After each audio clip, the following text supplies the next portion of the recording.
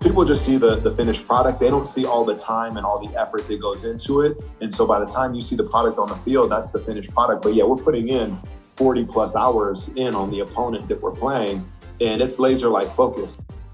Because I was cut 3 times before I even made the NFL. I was cut 3 times, and I went to Europe. I played in Canada.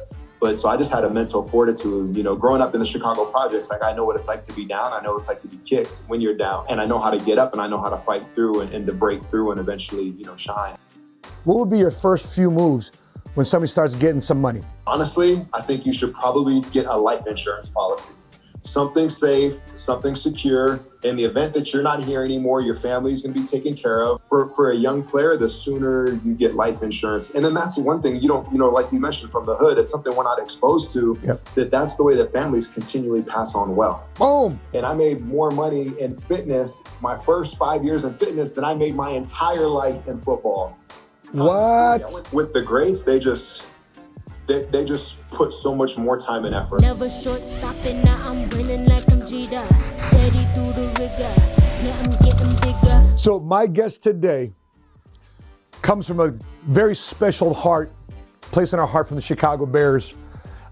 Special team standout here, Pro Bowler, 3 years in a row, Super Bowl champ with the Baltimore Ravens. What can I say? Advocate for gay rights. Yet he's not gay, but he's staying up for injustice.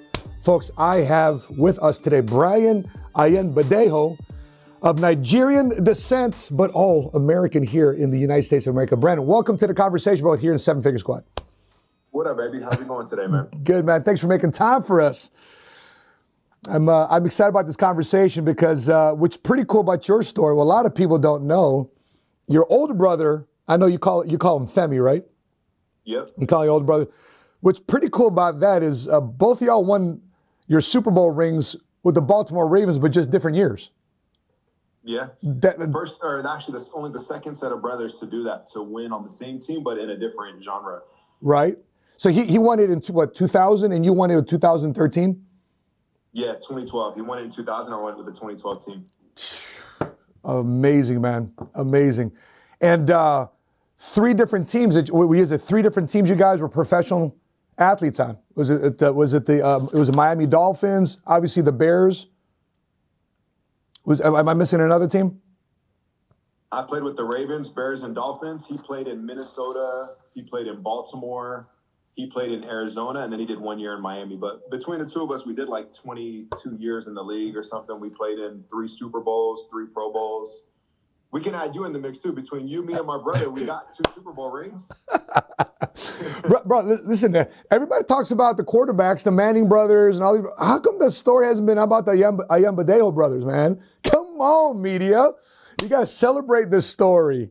There's so many brothers in the league, it's rare for one guy to get in there, but to have there's a set of 3 brothers in the league right now. But there's always like 10 sets of brothers that play in the league. There's 2,500 guys in the NFL at any given time. And there's always going to be like 10 sets of brothers that play, which is pretty special. And it's hard to do it, but you think about it, with the DNA, you have a better chance of it with the DNA in your own house than you do with, somebody else. So it's pretty cool. But like you said earlier, the special thing about you being brothers, you guys won your rings. You got Super Bowl champions. I mean, what's that conversation like over dinner, over Thanksgiving, over when you guys get together? I mean, for the longest time, it was like he was trying to push me like, man, you guys got to win this ring. You guys got to win this ring. So every year I'd get into the playoffs, he'd give me his Super Bowl ring, and I'd wear his ring during the playoff runs. Of my 10 years, I played in 7 rounds of playoffs, So every year, he's always been selfless. You know how it is, an older sibling always wants their younger siblings to do better than them. He's always been selfless and always pushed me to achieve more than he ever did. So. And he was successful in that. That's awesome. Well, the way we got connected because of my videos up on my 7 Figure Squad channel about life insurance, you're a big believer in life insurance, but I want to get to that in a second. I want to express the jock in me real quick because I'm just one big frustrated jock. But I remember the day we heard about you because the Bears traded for you. You were with the Miami Dolphins. And they're bringing in this special player from the Miami Dolphins to do special teams in the Chicago Bears. And in my opinion, for lack of a better term, I didn't know. You were a gunner. You're just going right for the ball, right? And every time either kick return or punt return, you're always down there, man. You're the one making the tackle. And at the same time, what a lot of people don't realize, if you're watching this, he was blocking for the great Devin Hester, right? An NFL record-breaking returner in the kicking game, which sadly the kicking game has been greatly modified. But Brent, what was your experience like here in the Chicago Bears? I know you were born here, right? You were born here for a minute, and you lived here for a minute, and then you guys took off to Nigeria. You guys came back. What was your experience like here in Chicago? Man, I mean, Chicago's my home away from home. You know what I'm saying? Like, I grew up right down the way from Wrigley Park, so we go to Wrigley. We go to White Sox games too, but we're more like Cubs fans. We go wherever we got free tickets. I grew up in Hamlin Park on Diversity in Clybourne. And, North Side. I grew up in the Lathrop Homes housing projects. Wow. But just to be able, and then in my era when I was growing up, it's like, of course there was MJ, but Sweetness, Walter Payton was everything. Of course. And the punky QB. So like I grew up with that 85 Bears team and Ron Rivera and all those special players, the Fridge and Dent and Galt and all those guys. But so for me to be able to come back to Chicago, the city I was born in, the city I was raised in, the city that I learned almost everything, as much as a 10-year-old can learn. Yeah. But to come back and play for the Bears, like it was a dream come true. So every day that I put on that helmet, it represented my city and it represented a part of my heart and soul. I gave everything to that organization. Sure did. So it was a very special team to play for. And a player like me, like they gave me a ton of opportunity and I could just go out there and do my thing. And yeah, I mean, we went out there, we played special teams. It was all important. Like special teams it was better than the offense. What happened in that Arizona Cardinals game where we scored all our points on defense and special teams.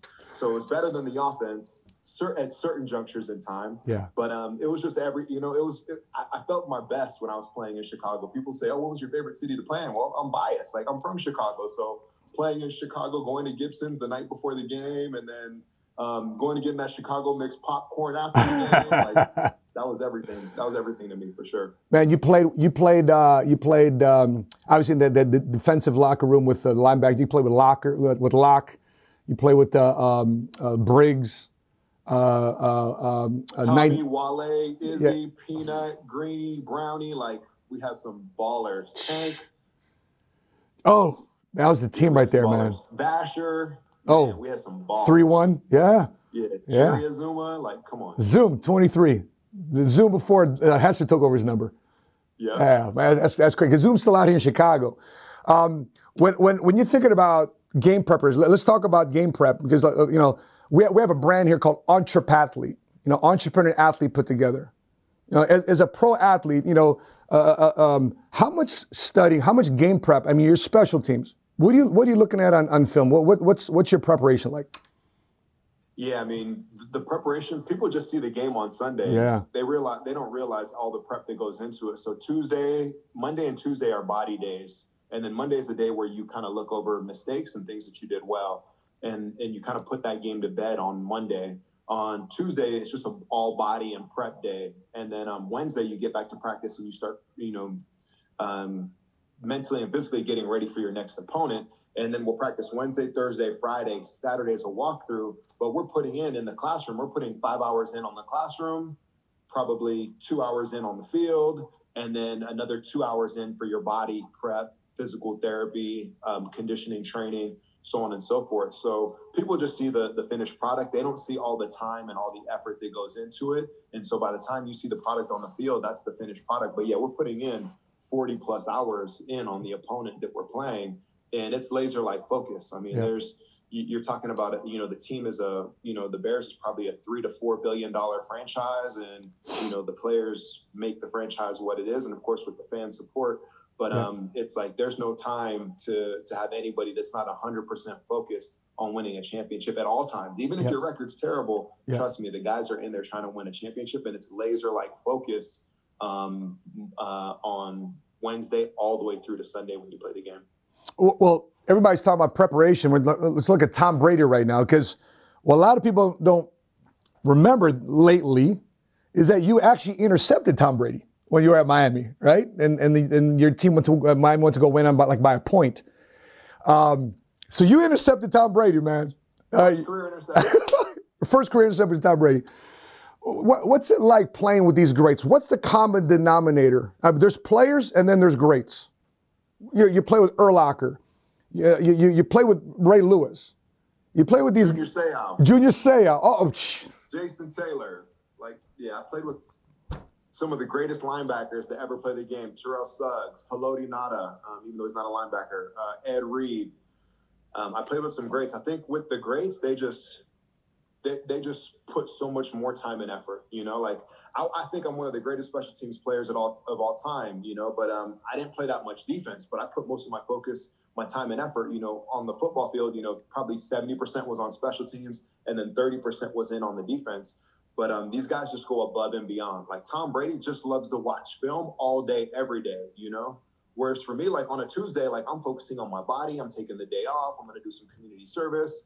Tom Brady probably does all that, but then he probably puts some film on as well, So I think, for what I was doing, I mastered my craft. There wasn't much more for me to do as a special teams player. But, had I played defense, then you're talking about, a magnitude of order of how much more time and effort I would have had to put into the game. And I didn't always have those opportunities. When I did it.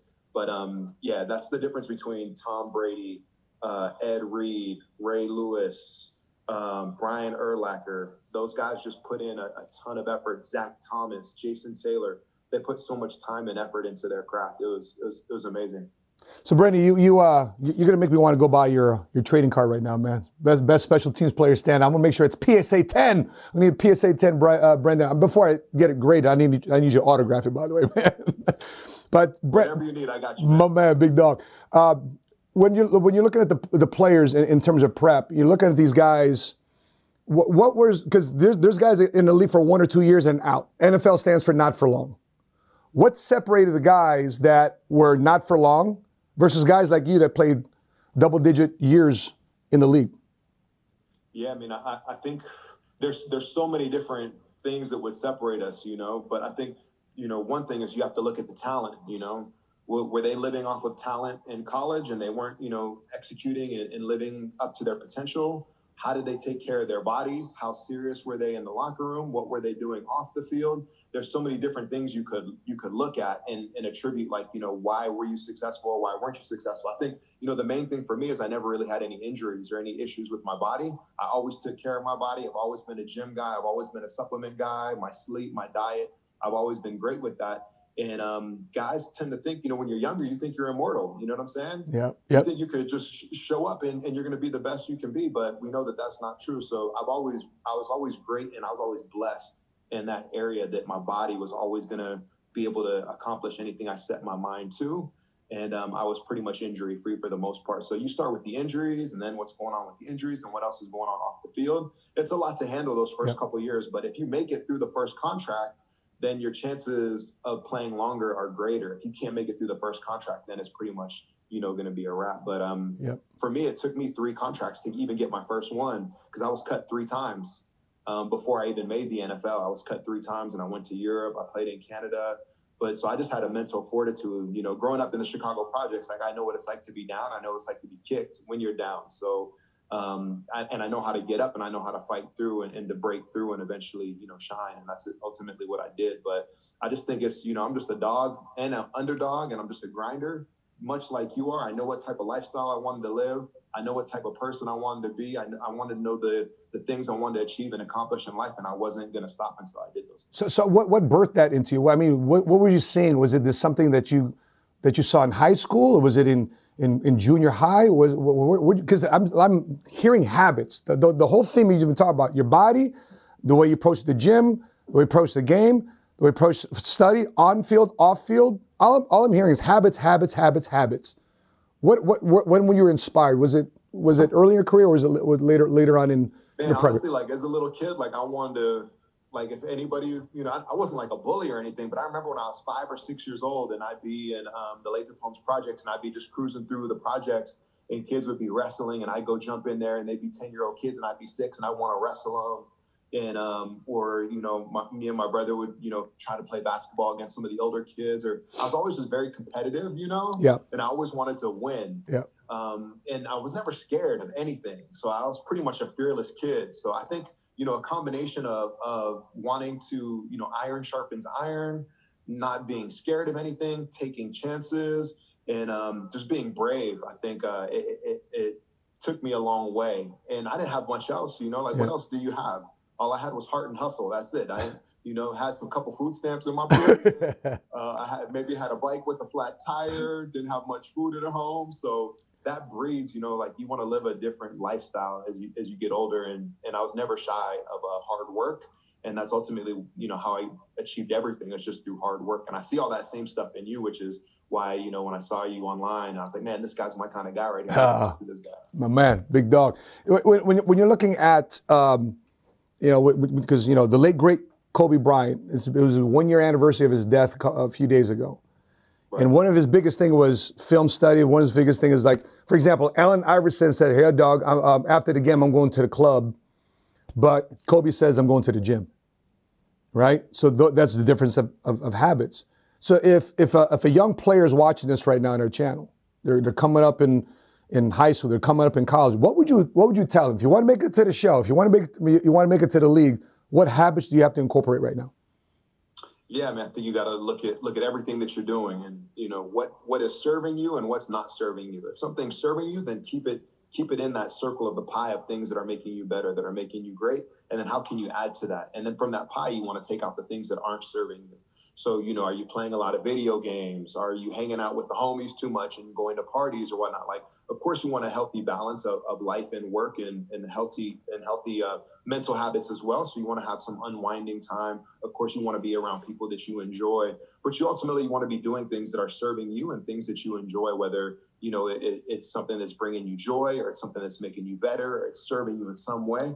And the younger you are, more things you think serve you, like I used to play with G.I. Joes and I love that. But of course, as a kid, that's just fine. But, eventually as I got older, I traded out the G.I. Joes for barbells and dumbbells and the track and running in the weight room. So as you get older, it's like, your vision needs to narrow and then it needs to focus in on what it is that you're trying to achieve. And then, of course, setting some goals, like for me, out of high school, I didn't get a scholarship. I had to go to junior college. And from junior college, I went to UCLA. Out of UCLA, I didn't get drafted. Then I was unrestricted free agent. And then I got signed, cut, blah, blah, blah. But I had, my 7-year goals, my 5-year goals, my 3-year goals, my 1-year goals. Of course, those kind of shift. But ultimately, I had goals. And I knew that I wasn't going to get a scholarship out of high school. So even in high school, I had a plan. I'm going to go to JUCO for 2 years. I'm going to play for 1 year. Yep. I'm going to graduate from JUCO. Then I can go to any school I want to, regardless of academics. Like my academics are going to be so good that I can get in academically if I wanted to go to Harvard or if I wanted to go to a school that required great grades like a Stanford or a UCLA. So, I had these goals set and, from my senior year, that was a 3-year goal, was to get into a D1 school at some point in time via scholarship because our family didn't have any money. So, from there, play at UCLA and then eventually get to the league. And I didn't plan on going to Canada and taking the route less traveled, but those are the things that I had to do to ultimately achieve and accomplish. But so goal setting, what serves you, and eliminating the things that don't serve you and just focusing in on what's important.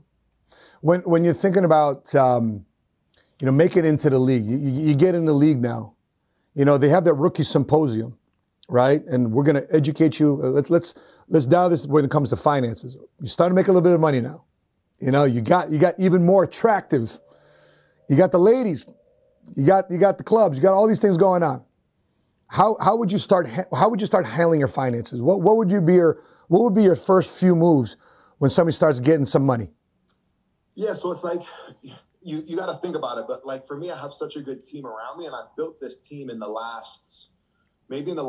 last 10 years. I built this team. I've been out of the league for 8 years, so even a long ways into my time in the league, I didn't have this team and this education around me. And the more money you have, the better resources and the better people you have around you, but also a lot of things pulling from you. But oddly enough, I think probably the most important thing is because nothing's guaranteed, right? So you sign this deal, you go to the NFL, you're 22 years old, and say you have a $5 million contract, of which $2 million is guaranteed, but you're going to make the next $3 million over the next 4 years. Like, what should you do? Honestly, I think you should probably get a life insurance policy.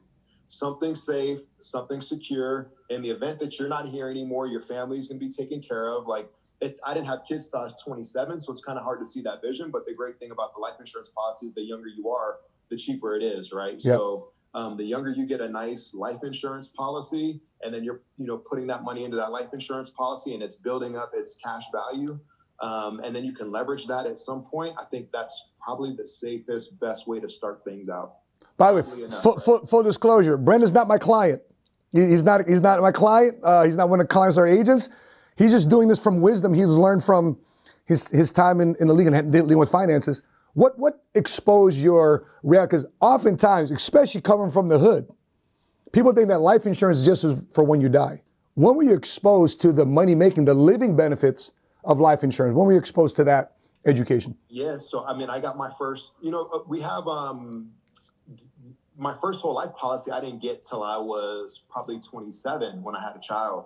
But that's around the time I was exposed to it, because I'm like, all right, what am I going to do, in the event that something happens to me? And then you have, kind of like that annual policy that the NFL gets for you. Yeah. And, in the event that something happens, but, they're renewing that every single year. So that's a little bit different. So it took me a little while. It took me till I was 27 to learn about, the benefits of using your life insurance and accruing that cash value. And now, like, I use it all the time. Wow. What I'm saying? Like, I started my business.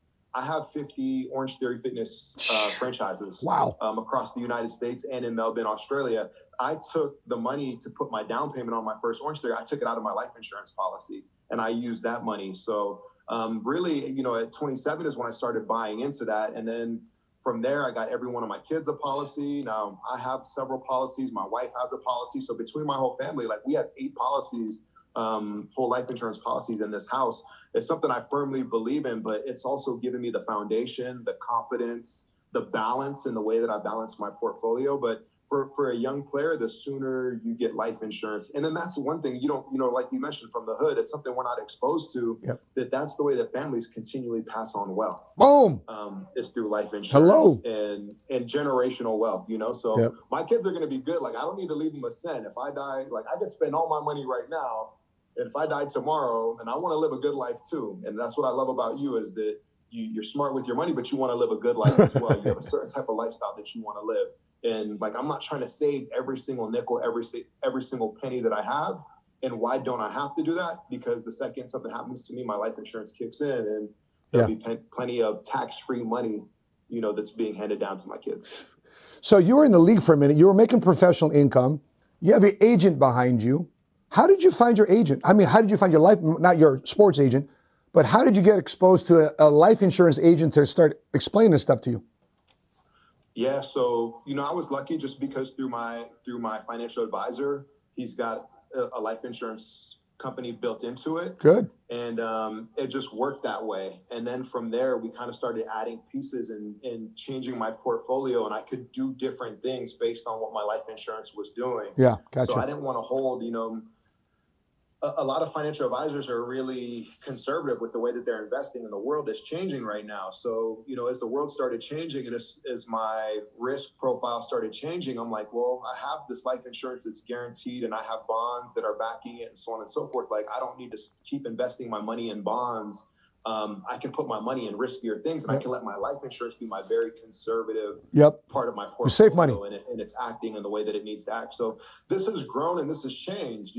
Initially, as I started learning about the life insurance, we had a more conservative portfolio, and I knew I had, income coming in through the NFL. So that kind of changed our strategy. But as I gotten older and things changed, and then I started coming into a lot more money, then it's like, for a minute, I outgrew my life insurance. I'm like, I have these life insurance policies. I don't need them, Yeah.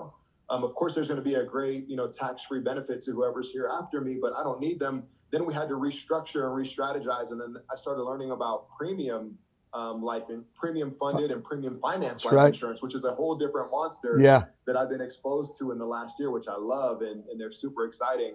And it made, life insurance, it refreshed it for me and it made it sexy again. But it's always, there's always new products that come online as well. So I think it's always a learning opportunity for me to learn about life insurance and all the amazing things that it can do. And also something as of late we're looking into is as you come into liquidity events, as you come into, opportunities where you're making a lot of money, you can buy policies in advance that can save you and shelter your taxes. When you get these, huge liquidity events, you can buy policies that will make it so they mitigate your tax liability on the front end. So we're doing some of that stuff. I mean, there's so many cool things that you can do with life insurance, and it's fun to talk about, but you don't really see, it's hard to have access to people that have knowledge and use the insurance policies the right way. I think the only exposure to a lot of athletes was when Jim Harbaugh became a coach at Michigan, and he asked that, I think it was like $5 or $10 million be reallocated to his life insurance policy. Right. It was what they call a split dollar arrangement. So if I stay here, a portion of my salary, even though you tax me on that income, is going to go to my life insurance policy because I want that growing.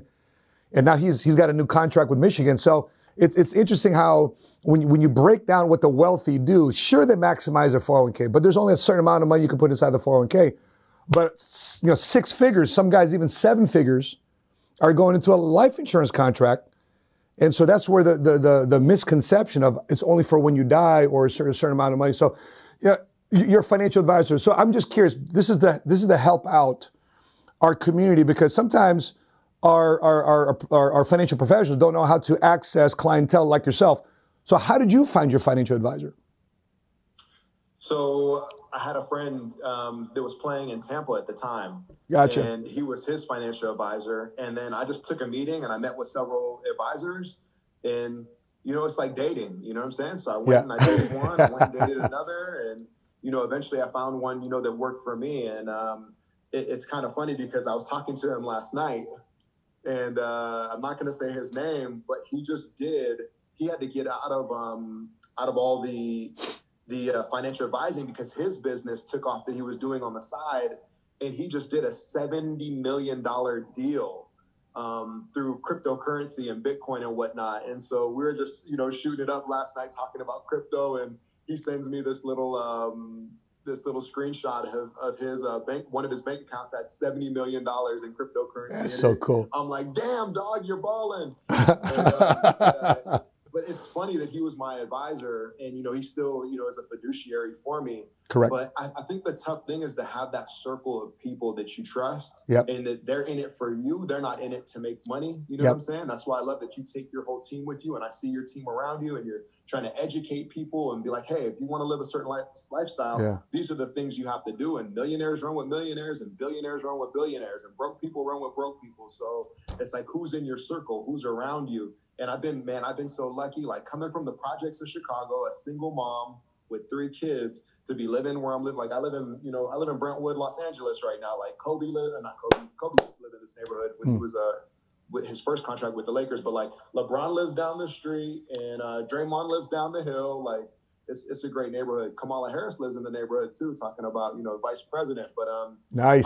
I've been so blessed and fortunate to come from my humble beginnings and background and to be in the position that I am now. And I just want to be able to continue to lock that in. Yeah. We're always honing, we're always refining. And then to be able to pass that on to my kids, and then my kids carry on the legacy as well. That's so awesome, man. So it's word of mouth. You didn't answer a direct mail piece in the mail. Even though there's a list with the NFLPA, you could be an advisor on the list. You can be part of the approved list that goes to the background check, pays $5,000 a year, be part of the financial advisory list, a real estate list, an insurance list. But for you, it's still word of mouth. You found word of mouth. Yeah. Okay, people that you trust. You talk about building this team, Brendon. Let me ask you this question. What's some of the check marks? What's some of the filters that you mentally go through to say this person deserves to be on my team? Is it influence? Is it trustworthiness? Is it character? What's some of the markers you go through?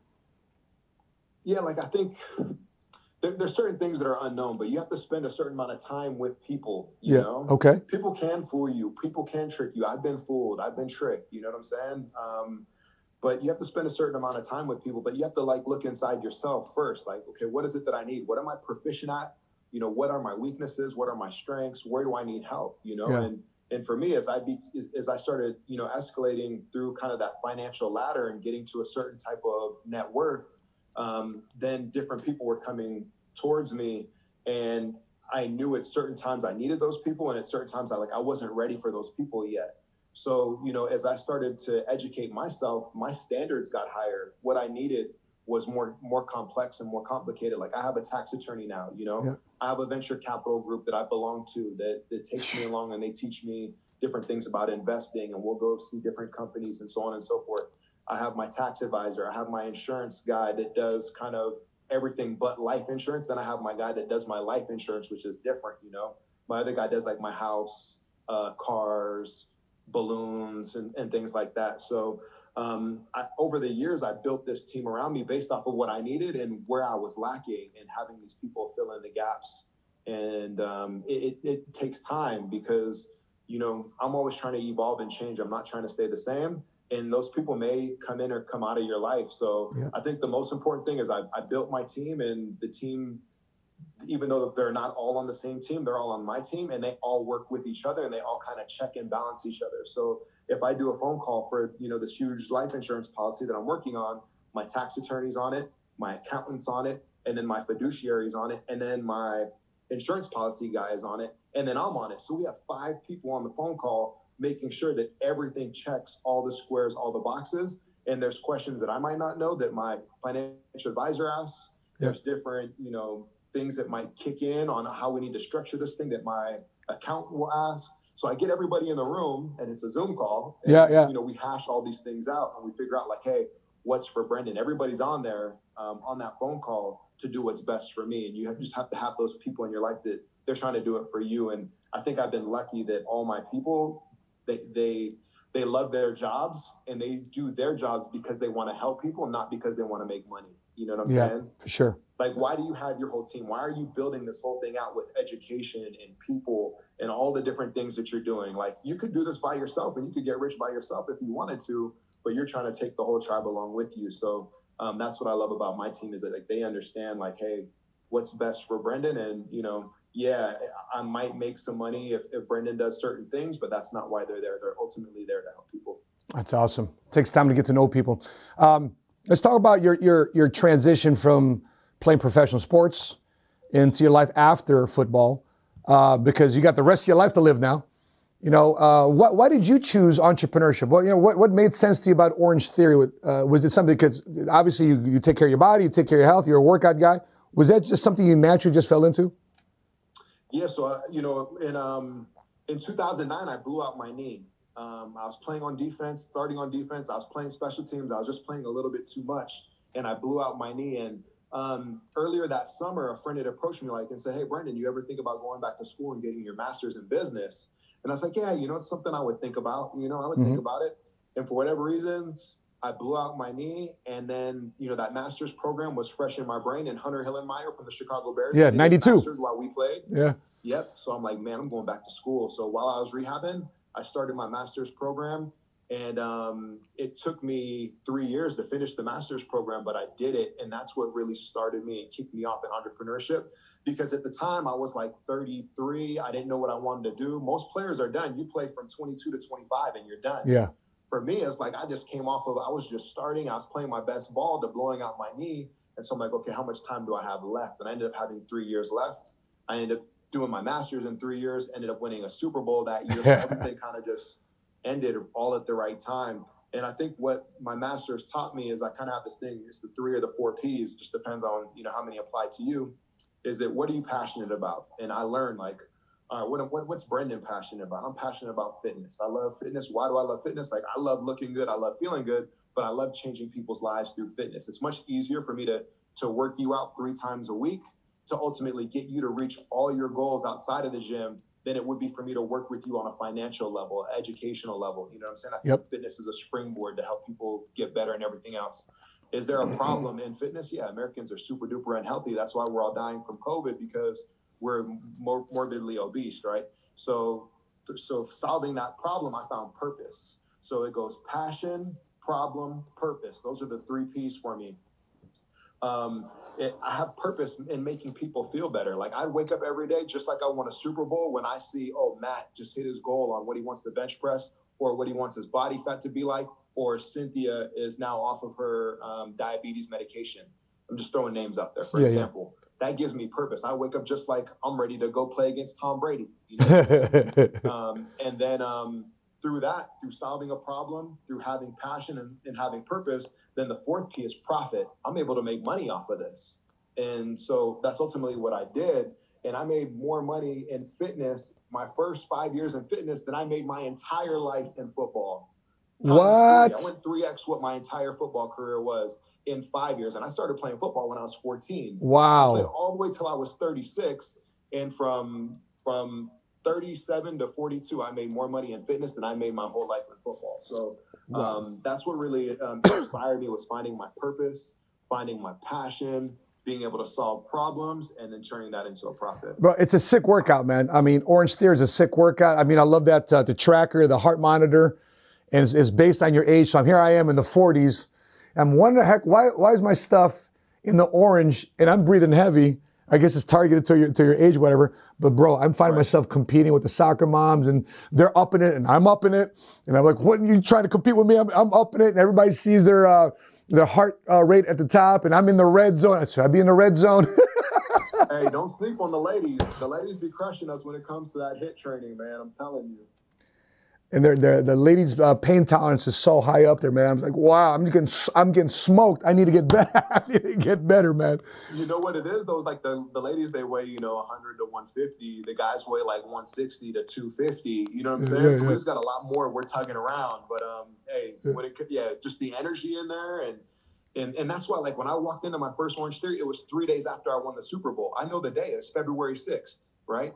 Won a Super Bowl on February 3rd, 2013. My first Orange Theory class was February 6th, 2013. It blew my mind when I went in there, and I felt the energy. I started doing the workout. I saw people were in there. Like, I got paid to work out, basically, right?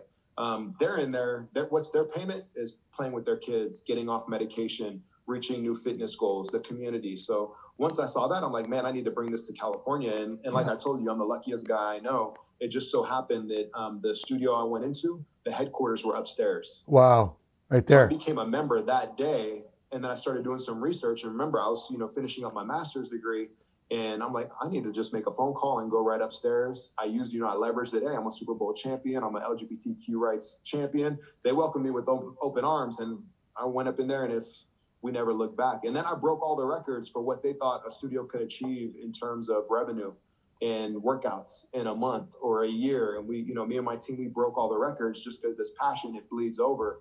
And then for me to see my members going out there and achieving all their financial goals and relationship goals and health goals, I knew this was a place that I needed to be for a long time. And so, we're 50 studios in. We're going to build another 50 studios, and we're going to continue to do some magic as soon as all this blows over. Yeah, exactly, man. I think it's starting to open back up there in your great state of California, led there by Governor Newsom. Man, we're still shut down, but the thing is that I don't, as much as I want to be open, I don't feel, I straddle both lines.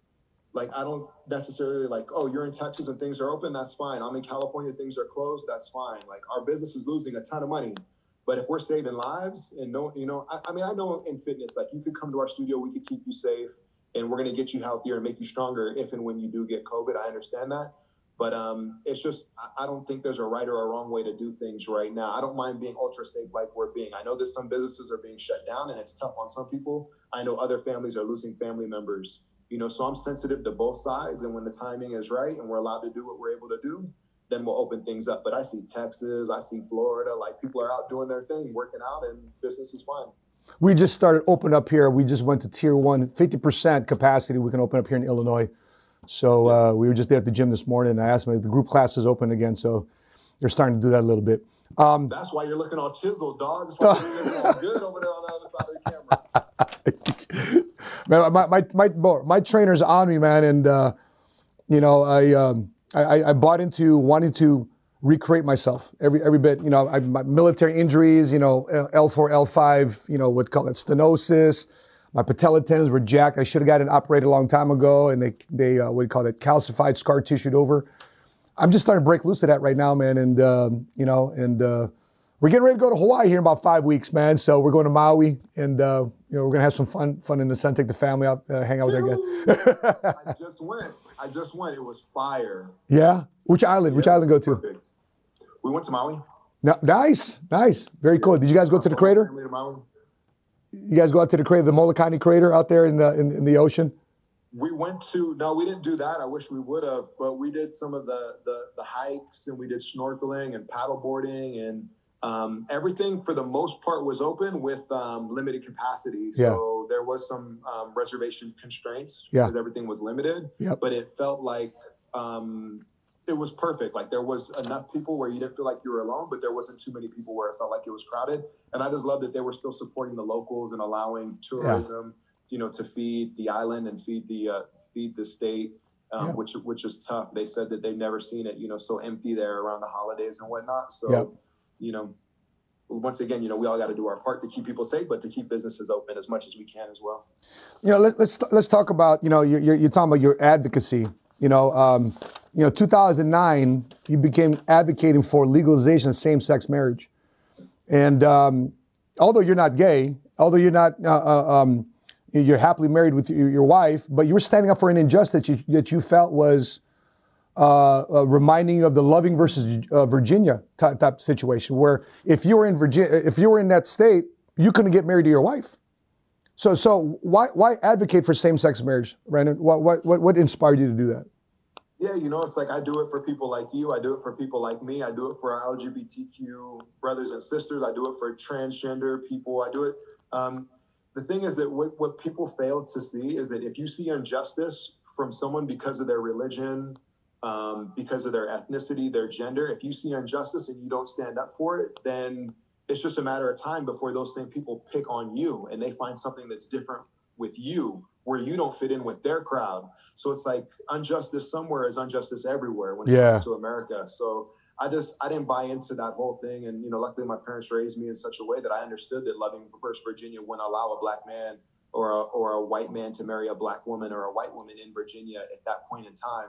So I didn't see it any differently that same-sex marriage, the government was telling us who we could and cannot love. And it's the same thing with gender. So I've been blessed that my parents taught me that, like, gender isn't just male and female, and that sexuality isn't just gay or straight, or it isn't just straight. There's a whole prism of what sexuality is, whichever, if it's, you're bisexual, you're homosexual, or you're heterosexual, and you don't make those choices to be those things. That's just the way that you're wired. And same with gender. It's like there's just not male and female. There's all kinds of prisms, that there's, and it's fine to be anywhere on that prism. And if you look at the animal kingdom, there's the same thing. There's all kinds of different animals that are different types of genders and have different sexual orientations as well. And so I was raised that way. And a lot of it comes, from based off of ethnicity and being able to choose who we fall in love with. And people aren't taught that really in school. And so I kind of led the way in terms of professional athletes in doing that. And my boy, Scott Fajita, was on that kick, and a bunch of other guys that I played with, supported it. But it was a tough road. A lot of people were calling me out, for statements that I made. Right. And I think you were on some headline of NFL players finally coming out and sharing their, showing that they're gay. And you're like the poster board for that. And you're like, hold it. It was so humbling, though, you know what I'm saying? Because it's like it says Brendon Ayanbadejo's coming out, And like for me, like my instinct is like, oh wait, no, I'm not coming out. Like it even brought up insecurities that I have. You know what I'm saying? But like, who cares? Like at the end of the day, like now, at 45, and I think about, I started doing this, 10 plus years ago, 10, 15 years ago. Like now I don't even care what they say. I got, I'm married. I got 3 kids. Like, it is what it is. But before, like, I was kind of sensitive to it, like, oh, Brendon's gay, this or that. Oh, Brendon, he likes to dress a certain way, or his eyebrows look like this, or he shaves, or like, man, I don't, like, remember I told you, like, things that don't serve you, just throw the things that don't serve you, just throw those all away, like insecurities, worrying about what people say. Like now it's like, man, I'm a Hummer just going down the street, like nothing even bothers me now. It just all bounces off. That's it, man.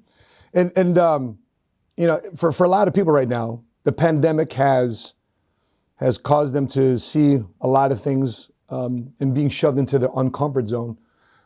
People watching this right now, what type of steps would you share with them and how to recreate yourself and how to say, you know what, I didn't think I was going to be doing this. I thought I was going to be doing this for the rest of my life. Now I'm doing this. I'm not sure if this is the move I make. Do I step out in fear? Do I step out in faith? Do I go back to wait for a COVID check? How would you encourage America to start recreating themselves?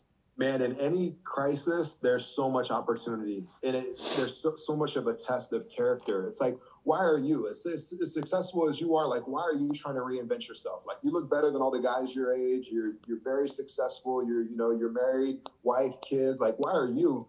You're already amazing. You're already in the 99th percentile. Why do you need to sharpen anything that you're doing? Why don't you just stay the same? I look at it the same for me. And that's just the character that I have. Like, and the same as you, like, I'm always trying to get better. So, man, this pandemic, and don't take this the wrong way, but it was one of the best things that happened to me. I understand there's a lot of loss, and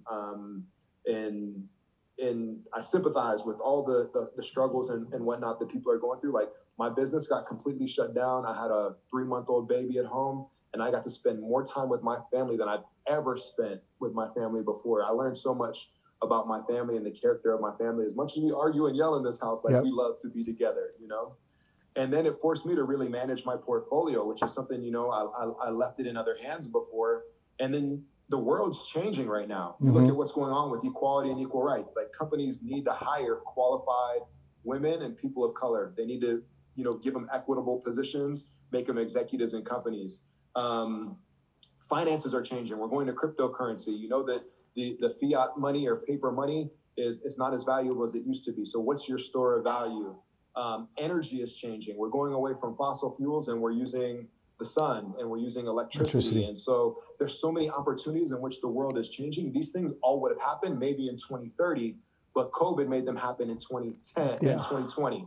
So COVID made them happen right now. So how are you going to evolve in 1 year? How are you going to evolve 10 years like the industry's evolving in 1 year? If you can do that, then you're going to be set to make this run that all these companies are going to be making that are just taking off right now, whether it comes to medicine and telemedicine.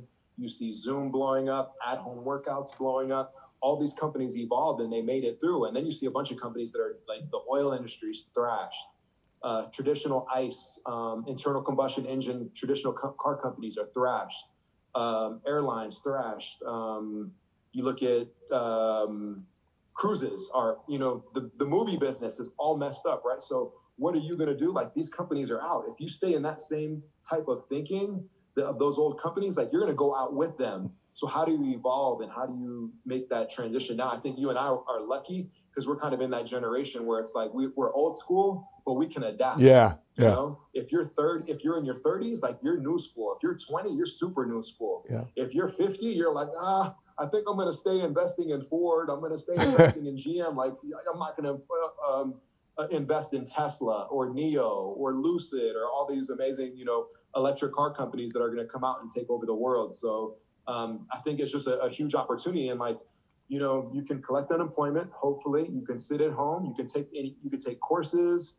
You can research all your information on YouTube, or there's a million ways that you can get better. Education is better now than ever, at least in giving that information online. And so, like, man, I did some certifications online to help, so I'm a better, trainer for my clients. I did some financial stuff online, and then I just dug really into the stock market, and I shifted my whole portfolio. I shifted my life insurance strategy, my investing portfolio, and man, I did a whole evolution. Like, I'm ready for the next 50 years after this 1 year, man. I'm telling you. Man, that's exciting, man. That's exciting. By the way, for those of you just listening to Brendon, he just went off. He just went off to hear the last few minutes. You can tell he's been on these type of things and studying in it and unpacking and popping open the hood. Brendon, some people are watching this right now and they're saying, well, it's good for Brendon to do it because he was the NFL player. He made it to the league. He played for 10 years. He made some coin. He made his millions. Dude, I'm just trying to scratch for this COVID check. I'm just trying to scratch with his unemployment check. How do you encourage people to do the most with the least? Man, like, I came from nothing. Like, I know what it's like to sit in line with food stamps and to sit in line and get government cheese and powdered milk. So, I mean, I think if I could do it, and I'm moderately intelligent, but I'm a dog. Like, I'm a hustler. Like, I know what work is. I'm not scared. Like, we started off this interview, like, why were you successful? Like, I'm not scared of hard work.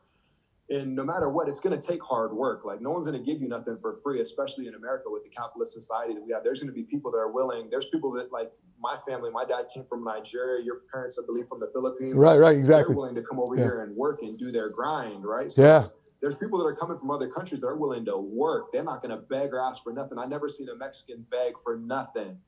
Never seen a Mexican beg ever. I've seen black people beg. I've seen white people beg. Never seen a Mexican ask for nothing. Why? Because Mexicans work. And they'll put 10 people up in the house, 6 people up in the car, and they're going to take care of each other. They're going to work and grind, and they're going to get to where they need to go. So I think that's the most important thing is, like, don't expect no freebies. Don't expect no handouts. Like, you're going to have to go, and you're going to have to work, and you're going to have to hustle. And if I could do it from my background and you could do it from your background, then anybody can do it. But then also, like, there's an intelligence factor. And there's 2 things that separate all people. And money is not one of them.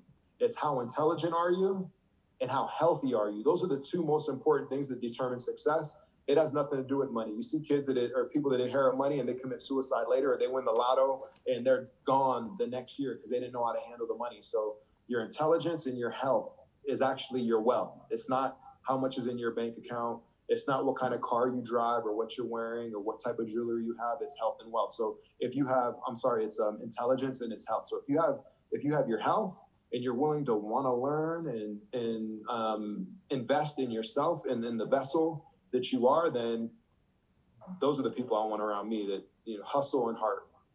So Brendon, you're running a business. You got a family. When do you find time to work out, man? When do you find the time to eat the right foods? Talk to us, man.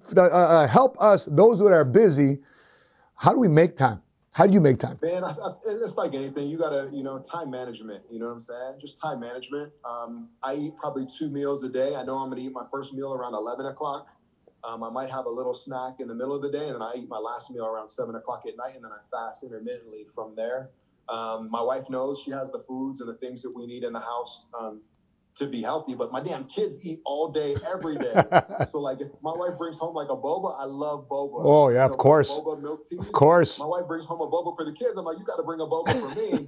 But I think, the hardest part for COVID is that I used to be up and on my feet 8 hours a day and out of the house. Now, like, I'm doing Zooms, you know what I'm saying? Yeah. I'm doing Zoom calls. I'm sitting down. So I have my watch, my Apple Watch that tracks how many hours I'm standing during the day. What's my caloric output during the day? So it's great if you have a device that tells you some of these metrics and all these numbers. The only thing I don't count is I count everything in life. I don't count how many calories I eat. I just know I want to eat smaller portions, but I don't count the calories I eat. I count, how many calories I expend, how long I'm standing, checks I'm writing, money that's coming in, how many feet this damn living room is. Like, I count everything. Numbers are huge to me. So if you don't track it, you can't train it. If you don't track it, you can't improve on it. So I try to track as many things that I can. And then with foods, it's like, just try to eat naturally. So get rid of the artificial flavors, colors, preservatives, partially hydrogenated oils, and try to eat as naturally as possible. Not necessarily organic, because organic is expensive, but try to eat,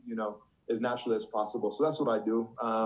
Cool. I did gain in COVID-15 though, but I had to figure it out. I had to adjust. I got it off me. My 6-pack's not as nice as I want it to be, but I'm going to get it back.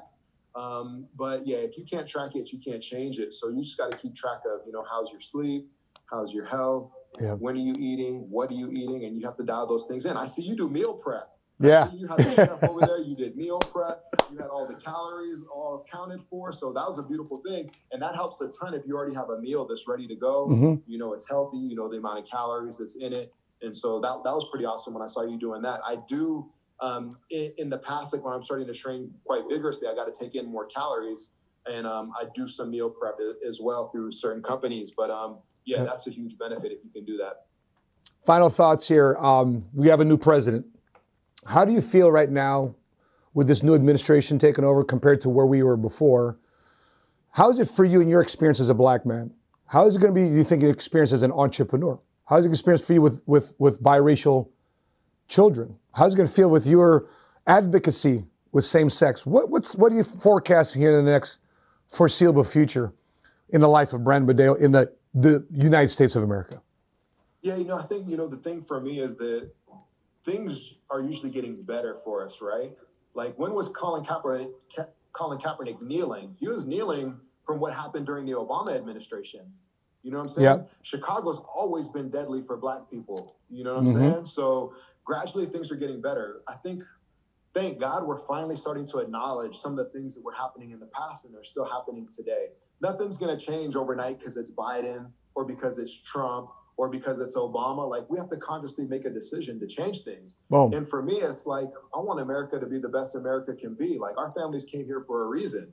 And just because you voted for Trump or just because you voted for Biden, like, I want to be able to get along with everybody. I think ultimately at the end of the day, we all have the same goals. Maybe it's a little bit different way of getting there. And certain things are more important to me. Like, equality is more important to me, whereas some people, it's like, oh, fiscal policy is more important to me. So I can put some of these other things on the back burner. But at the end of the day, they want their kids to have opportunity. I want my kids to have opportunity. I want my kids to have access to education, healthcare, and I want them to be safe if a peace officer pulls them over or if they're walking through a neighborhood. I think everybody wants those things. So I think just the only difference is that this administration acknowledges that there was some inequalities and some unfairness, whereas the other administration is like, oh, we're great. Like, we're going to be greater than we already were. But, you know, these things have always been happening, and they've been swept under the rug. Whether it was Obama's administration, they were all swept under the rug. There was no Black Lives Matters during Obama's administration, and Eric Garner was killed under his watch. I mean, it's not Obama's fault. And a lot of travesties and tragedies happen under every president. But now we're seeing them. We acknowledge them. We know that they're actually happening. And how do we go about making a difference? And the thing that I love about Biden is I love that his cabinet has gay people. It has women. It has Black people in positions that they've never been before, Native Americans in positions that they've never been before, and Latinos and Asians and whatnot. So Pacific Islanders, I hope, too. Yeah. Potentially the first. We acknowledge it. Yeah. We want to give people that are credible and people that are deserving and earned it positions that normally were reserved for only white folks. So I think that's a cool thing. And of course, there's turmoil. We saw what happened on January 6th, which was a huge black eye on our democracy. Like, we can't let stuff like that happen. But at the end of the day, like, I want to bury the hatchet. I want to be able to go back to not having any friction of, cool, you voted for Trump. Like, let's bury the hatchet. Like, what do we do to make America better? Like, I don't want people to be all butthurt because Biden's in and they're doing this or they're doing that. Like, at some point, we have to come together as a people. We have to unify the United States of America. And America is built on the backs of your people, built on the backs of my people. And you know, let's go forward and make this country live up to its name of the land of the free and the home of the brave. Do you think America is getting away from capitalism more into socialism? Because if fiscal policies are very important to you, how do you feel about, you know, our taxes increasing? How do you feel about, you know, more money dig out of the taxpayers to fund social things? I mean, is it equal opportunity or is it equal distribution? I mean, what are you thinking about our economic system? I think if you look at some of the other great countries around the world and you look at where people are the happiest, they're paying some of the highest taxes. You know, countries that have universal health care, free education, their quality of life and the crimes and the violence is a lot less. Now, of course, we're a bigger country. We have a lot more people and a lot of diversity in this country. So I think there's a healthy balance, you know, like, if Biden eliminates your one of the taxes, it's your, what's it for your capital gains tax. So if my capital gains tax goes into the same tax bracket that I'm taxed my normal, your earned income tax. Yeah. I won't be happy about that. You know, at the end of the day, I won't be happy about that. For me, then I'll have to figure out a way strategically to be able to straddle that fence and have my tax attorney come up with a way of what are we going to do with our capital gains and how are we going to avoid being taxed at the higher. So, you know, it's cops and robbers. You got to figure it out. Everyone doesn't have access to that. But man, I'm in California. We're taxed a ton already. Yeah. I pay a ton in taxes as it is, but I also grew up on welfare. I also grew up on Section 8, and that tax money goes to help people like that, you know, so in Medicaid or Medicare, whatever it's called, that I grew up on as well. So, but I think there's a healthy balance. You want to live in America and have the opportunities that we have and make the money that you could potentially make in America. You got to pay to pay. You got to pay to play to live here. But yeah, I don't want to go the socialist route and increase taxes exponentially where the bulk of then I better get healthcare. I better get free education. Like, there better be a whole bunch of perks that come with that. It can't stay the same and you tax us more. Man, Brendon, I appreciate your time, man. Before I sign off, where can more people find information about you? By the way, if you guys are looking for a corporate speaker, you guys are looking for a model, you guys are looking for someone to train you, make sure you reach out to Brendon. Brendon, where can more people find information about you? Yeah, I mean, I think the easiest way is you can have a blue check by my name, whether you find me on Facebook, which I actually engage a lot on Facebook, which I've been enjoying. And then my Instagram account as well, at Brendon310. At Facebook, you just type in Brendon Ayanbadejo. And then Brendon, Brendon 310 on Instagram. Awesome. By the way, before I let you go, my team want to make sure we give you a little special gift, okay? So on behalf of the 7-Figure Squad team, we mentioned it earlier, we have a merch kit for you, but one of the first ones we want to give you is an Entrepathlete shirt from us to you, man, because you are an entrepreneur, athlete, and combined together, you're a stud. So this has come from our office to your address. And on behalf of 7-Figure Squad and our community and our audience here, man, we thank you for spending a little bit of time with us and sharing your knowledge about life in professional sports, what it's been like for you as a biracial child in America and raising biracial children, standing up for the LGBT community, standing up for injustice, and now rocking the business world. Super impressed and extremely proud of you, big dog. Thanks, man. You better send me that XL, dog. Come on, baby. You know it, man. With that being said, guys, if you're watching this on Facebook, make sure you click like, follow our business page, Money Smart Guy. If you're watching this on YouTube, make sure you click subscribe and hit notification. Next time we upload our next episode, you are alerted. So that being said, guys, drop your thoughts, drop your comments, drop your feedback, drop your follows. Make sure you follow Brendon here on Instagram too as well. That being said, on behalf of Brendon, I'll be Money Smart Guy. And until we meet again, continue to live smart, continue to love smart, and be money smart today. Bye-bye, guys.